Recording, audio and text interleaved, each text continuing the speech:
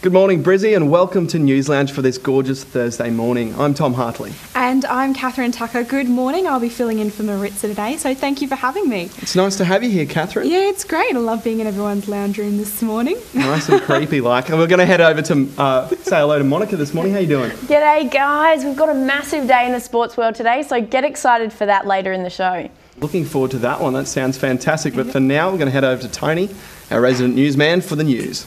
All right, guys, strap yourselves in. Making news today on Thursday, 13th of December 2012.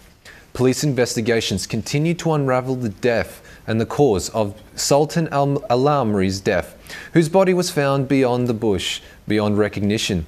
The man died on the 17th of October, and police now believe his death may be linked to feuding drug syndicates. Yesterday, police and forensic officers arrived at a Paradise Island home, suspected to be linked. However, none of the residents were arrested, and police continue their search. Federal Court Judge Stephen Reyes dismissed a sexual harassment case brought against former Parliamentary Speaker Peter Slipper yesterday. According to Judge Reyes, the case was a political attack against Slipper by staffer James Hunter Ashby. However, Mr. Ashby's lawyers have rejected a judge's criticism that politics played a part in the conduct of the client's sexual harassment case against Mr. Slipper. Slipper is pleased with the outcome and says the past 8 months have been extremely traumatic for his family. As the Dr. Death trial continues, new information regarding the death of a 75-year-old patient who died under Jane Patel's care has arisen. Prosecutors told the Brisbane Supreme Court yesterday that the former Bundaberg surgeon performed a surgery on a medically unfit patient, Mervyn Morris, after incorrectly diagnosing him as having diverticulitis. Lawyers for Patel are expected to submit the manslaughter charge against their client to be permanently stayed.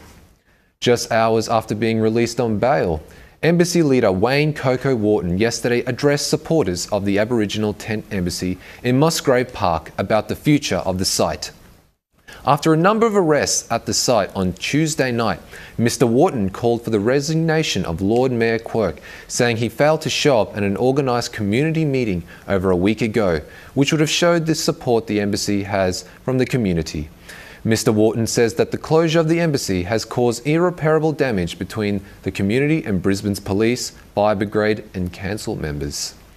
Besieged Sydney radio station 2Day FM could be forced to break its silence over the royal prank call, with the media watchdog confirming it will investigate the scandal. The station could lose its right to broadcast if it is found by the Australian Communications and Media Authority to have breached a licence condition. It may also be subject to tighter restrictions and a hefty fine. According to Queensland Health, patients in line for a non-urgent surgery at 4 hospitals in Queensland's southeast may have had their theatre time cancelled until next year due to federal government's funding changes. CEO of the Metro South Health Region, Dr. Richard Ashby, has confirmed Category 3 surgery at QE2, Princess Alexandra, Logan and Redlands hospitals will be deferred, and more than 50 nursing jobs will be cut from QE2 Hospital. We will be deferring non-urgent surgery. Obviously, our core services, patients in emergency departments, cancer care, maternity, and so on will be continuing exactly as it is, says Mr. Ashby.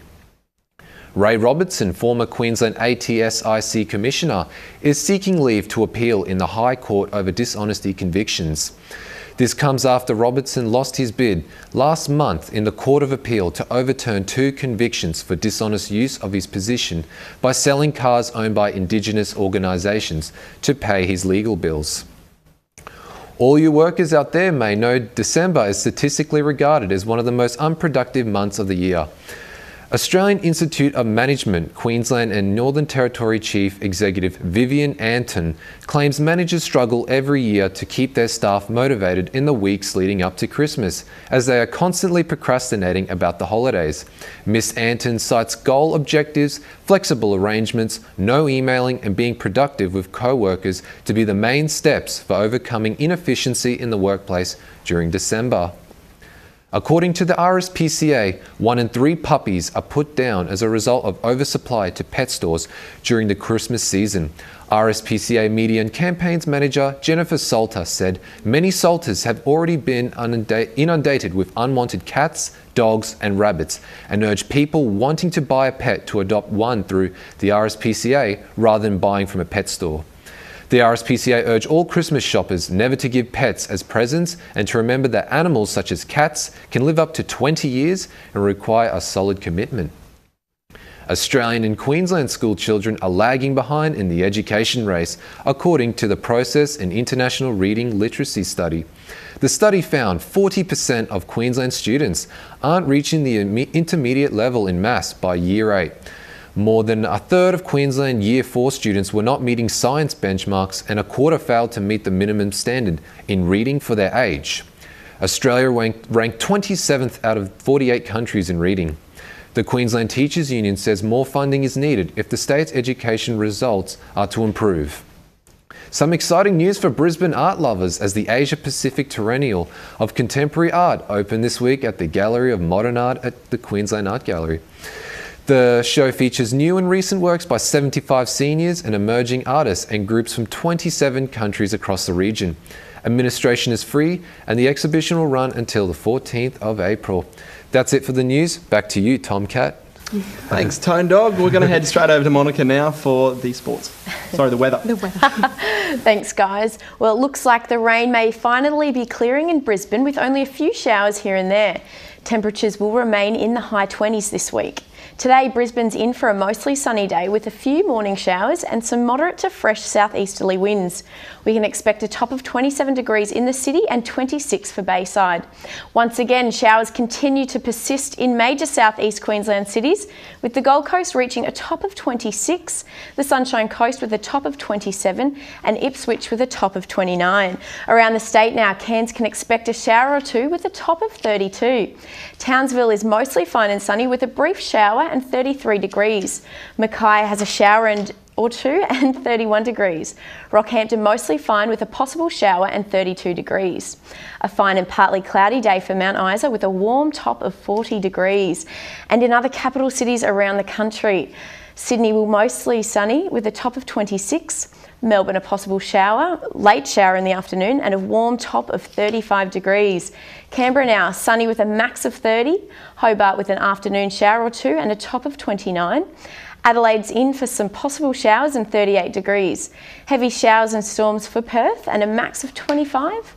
And Darwin will get an afternoon shower or storm and a top of 34 degrees. That's all for the weather today. Back to you guys. Thanks very much, Monica. Isn't that interesting that we start to slack off around Christmas instead of putting in that, that extra hard work to get us over the line there? It is a long year usually for a lot of workers, and they really look forward to their Chrissy break, but I guess they've got to just keep going for those last hard yards in December. Definitely. I don't think I've seen you slack off around the office yet. No, I've been working very hard, but very much looking forward to my holiday coming up. What about you? Absolutely. About the same, really, Catherine. What about you, Monica?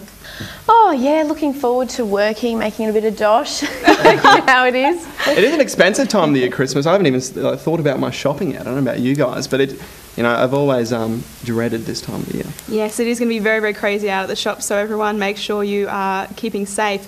After the break, we'll be back with Jason Waters with his development program for autistic kids. Don't go away.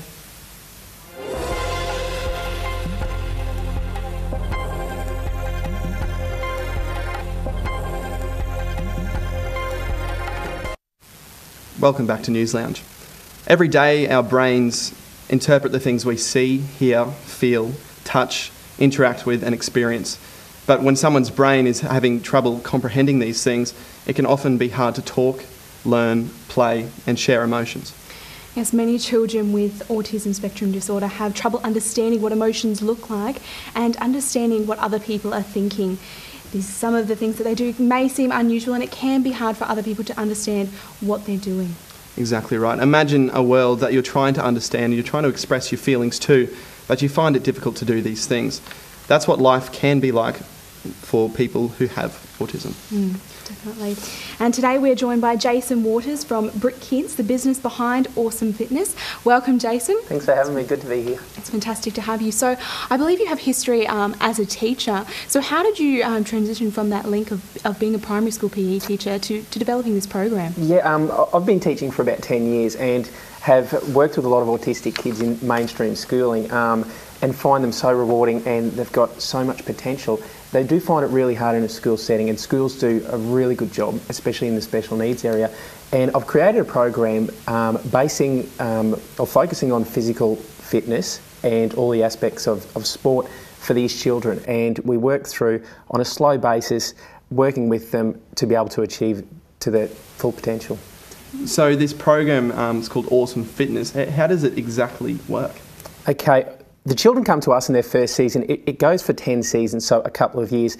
By the end of those 10 seasons, a lot of these children are ready to play mainstream sport. We equip them with all the skills, the understanding of the game. We go through on a rotational basis with our activities, and each term the children come, and it's a six session per term, and the kids just achieve amazing results in that time.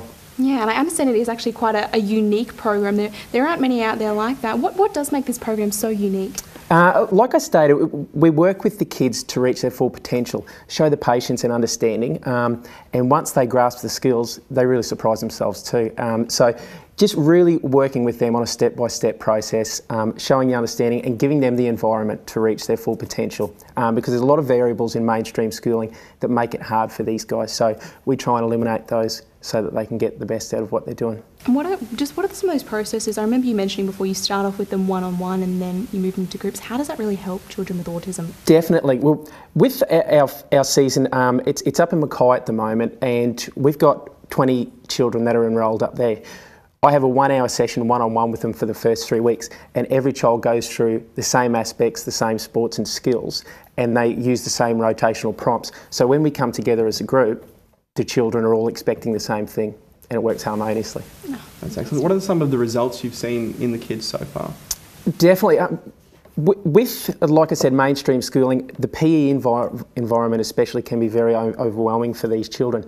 So the results, when they come to me at first stage, a lot of them are downtrodden with their experiences with sport at school, and haven't got a lot of belief in themselves. Once they get even halfway through a season, they are just so excited and eager to come because they feel the success that they can achieve. And how have these children's parents reacted so far? We've had amazing support, and the parents have been overwhelmed to see their children and to see the success that their kids can have and the skills that they've got, giving them the opportunity to utilise those skills. So are they seeing these results come after, I guess, the parents with autistic children may find it very overwhelming to see such amazing results? Definitely. And for the children also, yeah, just for the parents to see the looks on the children's face that they are achieving, and yeah, it builds a sense of community too. And these children have ownership. It's their own sporting group is the best way to explain it. And after their first season, the children get a jersey. So they come, and then we eventually, after 5 seasons, we get together. The kids are all adapted with and equipped with the same skills, knowledge of all the games, and then we start playing games pretty much the same as like you'd have for Saturday morning sport. Yeah, and you mentioned the sense of community. Is there a big sense of community within this program between the children and the parents? Most definitely. It's like I said, it's something that they can have ownership on, and it's something that they enjoy, and it's a positive environment that everyone loves. So after about 5 terms or 5 seasons, once we have this Saturday sporting environment, it's a really positive feel, and everyone just enjoys it. And is it good for the parents as well to be able to share stories and talk to other parents who maybe experience similar things with, all the parents obviously having autistic Most definitely. children? It's a great outlet for them, and to come and experience the positivity of it. I've got lots of parents that do get involved with their children too, so they really enjoy that experience. When it's facilitated well, just for them to have a harmonious time together I get so much out of it. It's great. And could you share with us one big success story, or any particular ones you can think of? There's plenty. They're all amazing children, and they're all success stories in their own right. A little boy came to me 8 weeks ago and hadn't played any sport. His PE at school, he just used to run out of the school ground. Didn't want to touch a football, didn't want to touch a soccer ball. After 6 weeks of the season, he's doing amazing things. He's kicking footballs, soccer balls, playing cricket, he's gone through 25 sports in the 6 weeks, and just really excited to get his jersey and get into next year. So it was a big turnaround for him, and obviously overwhelming for his parents. So yeah, I guess to see such a dramatic change around would be just an incredible thing to witness in such a short period of time. So it sounds like you're having tremendous luck with, or not luck, you've created your own luck with this program, and I think it sounds excellent. Yeah, it's an absolutely fantastic program. So what's the next step from here? I know it's only up in Mackay at the moment. Yeah, so we've established ourselves in Mackay in central Queensland, and we're going to bring the program to Brisbane next year. So early 2013 we'll start doing advertising and things down here. Already we've got a big response from down in Brisbane, people that are really interested, so we're so excited to bring the program to Brisbane and kick it off. What's the demand for something like this? You know, we say it's the first program of its kind in Australia. What's the demand for that down here? Obviously, a lot of people live in Brisbane, so there's more autistic children and Asperger's children. For autistic children? Definitely, yeah. All of the like. So obviously there's a high demand here, and yeah, we're just really looking forward to bringing it here and everyone to experience it. Fantastic. So for any of those parents that are in Brisbane and want to get more info about it, or want to find out how they can get involved when the program does start down here, how can they do that? What's the best way for them to there'll be information on the website, so www.brickskids.com, and all the information will be there. There's registration forms and everything, so all the information's there, and there's contact details on the website too for other forms of media. Fantastic. Sounds really, really great. That's so good. Thank you so much for your time, Jason. It's been an absolutely sensational having you here. It's excellent insight, great program. I think everyone would be definitely interested in getting behind this. We'll post some links on our Facebook to that one. Yes, we'll definitely keep you up to date with that one, because it is a fantastic program and it is very, very unique, one of the first of its kind for those students with learning difficulties. So excellent. It's a fantastic one. Get behind that. We'll see you after the break for some more sports, and Amber Dermody will be back with her guest.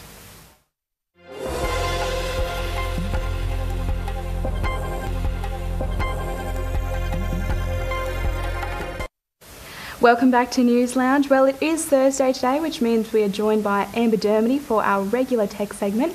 And today she has a guest with her, Louisa Dahl from Integrated Minds. So welcome to both of you. Thank you for having us. Thank you. So it's actually Interactive Minds. Oh, sorry, Interactive Minds, sorry. That's okay. But for anybody who hasn't actually heard of Interactive Minds, it's a monthly networking event specialising in internet and online marketing techniques and tools and tricks of the trade. In fact, a guest of mine from a couple of weeks ago, Sam Zivert, has been a speaker there. And as well as many other big names in the digital and online community as large.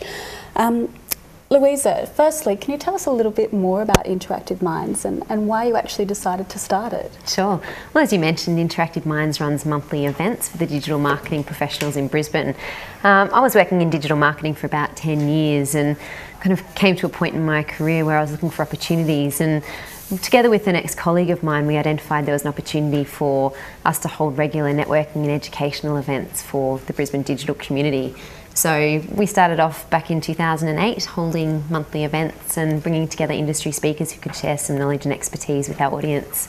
Fantastic. So when you guys started up, were there any kind of competitors or who was around in that space at the time? There wasn't really any direct competitors in the digital marketing space. There were a couple of marketing events, such as Networks, which runs great monthly events.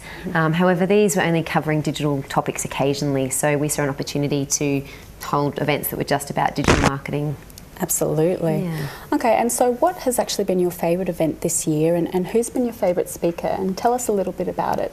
Might be hard to identify. Very hard to pick a favourite, given that I do come up with all the topics and speakers. However, our last event, which was in November, was a great one. We had a digital marketing campaign showcase, so we had a number of speakers come along, including Ahmed from Bupa, Brendan from Sign Up To, who I think you know, and also Kirsty from What If was speaking as well. So each of these people went and showed an example of a recent digital marketing campaign, and were able to share some knowledge and learnings around it, which was really interesting. Oh, fantastic. Okay, so what guests do you usually have attending, and what fields? Are they generally just digital marketers, or are they from various fields? Yeah, we do have a range of digital marketing people attend, and we also have small business owners, entrepreneurs and agencies as well who come and network and attend our events. So quite a range of people from different sectors of the community and businesses. Oh, fantastic. And for anybody that's looking to set up a networking group or monthly events, sort of as you have done for corporates or entrepreneurs or marketing professionals in general, can you give us, or can you give them, any tips or advice? Sure. I think the most valuable thing to us when we started was having a good network initially. So being able to network with both speakers and people who might attend, and having people that we could call on, as well as good relationships with companies who went on to become our sponsors. So that was really valuable for us in the first instance. And also then, I suppose, getting some support. So a few years in, I did get involved with some event managers who have been able to help us to run the events and get through the day-to-day elements of the events as well. Ah, fantastic. Okay, and so have you got any special guests or topics lined up for next year? We are in the process of defining our events at the moment. Our first one will be in February.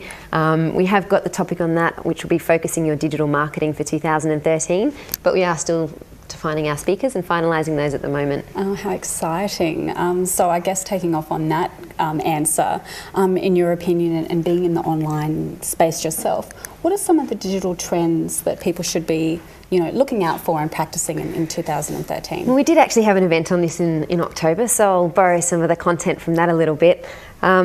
The trends that I see as being important are mobile. Obviously there's been a focus on mobile sites and being able to provide content for mobile users, whether that be on phones or iPads or other devices. So that's going to continue being big for the year, and also being able to have responsive design so that you design one site which will appear nicely across different devices. As well as that, I think big data is something that's being talked about quite a lot, and that would be, I suppose, people being able to leverage data and information from a lot of their different sources, whether it be their website, their customer history or their CRM, and bringing that together to make informed marketing decisions. Absolutely. Big data's been around for a little while. Still confusing some people, but I think it's finally starting to get through. That's right. A lot of the time it's one step at a time for companies to make it happen for them. So a lot of our guests today wouldn't actually know, but Louisa is now pregnant with her third child. And each time that you get pregnant, you actually start up a new business. Yes. So have you got any more plans? Well, no. Third time in, I'm trying to be really good and hold myself back, but I have decided to expand a little bit on Interactive Minds for the coming year, which is really exciting. So as well as our monthly events that we're holding, I'm also going to be doing a one-day conference next year. So it'll be the first digital marketing conference of its nature that's in Brisbane, and a full day conference. So looking to get forward to doing that in August. Oh, absolutely. Well, I'll definitely be in attendance. And just quickly to finish off, can you tell us your favourite app, perhaps business and a personal one? Sure. Very hard to pick a favourite, but for business I really like using TurboScan. It's an app on my iPhone that I can scan documents with, take photos of and save as PDFs, and email them off. So I find that really handy and a good alternative to faxes and scanners. And personal, really hard one. Obviously Facebook's a bit of a favourite, but I'll be a bit more professional and say I like using Zinio to read marketing magazines and things like that on my phone. Zinio, okay. Excellent. Well, this is actually my last segment for the year. So thank you all for having me, and thank you, Louisa, for coming in. Thank you. Appreciate the opportunity. Thanks, guys. Thanks for that. It was a great little interview there, Amber. Awesome. We're going to throw it straight over to Monica now for the sports. Thanks, Tom. Melbourne Stars player Lasith Malinga has made cricket history after playing the best 2020 bowling figure in Australia against Perth Scorchers. After taking a wicket in each of his 4 overs, Malinga bowled an outstanding 20 dot balls in 6 wickets for just 7 runs. The Scorchers were out for 69 in 15.2 overs, taking the crown for the lowest team total in Australian T20 history. Stars captain Shane Warne said the team was out for revenge after the Scorchers eliminated them in the last season's semi-finals. In the NRL now, the 2013 salary cap is set to rise as much as $5.8 million, with hopes to prevent the NRL and several clubs losing star players. Following collective bargaining agreement talks at League Central, NRL officials have delivered a formula which will meet the players' pay demands.